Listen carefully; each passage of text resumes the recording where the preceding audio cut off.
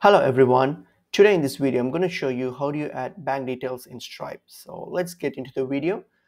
Log into your Stripe account. So log into your Stripe account, and once you're on your dashboard, click on the balance option here. So click on it. So once you click on the balance option here, all right, you will see an option called payout. So here click on payout. All right, so once you click on payout, you'll see an option called configure payout. So click on configure payout because this is where we get to the payout settings.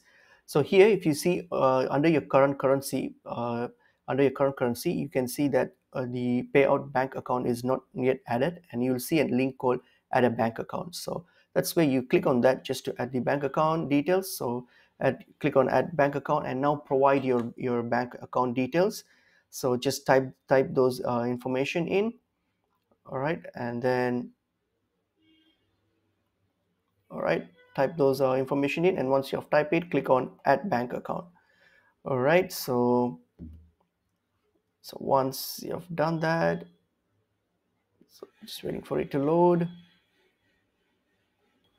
All right, so once that's done, so now what happens is you need to go back to your email associated with your Stripe, and then there will be a verification link sent to your email, and you just need to click on it and verify this transaction. I mean, in order to add your bank account. So let me do that. So that's my email here. So that's the email you'll receive from Stripe. So click on it. So click on the verify your bank account option here.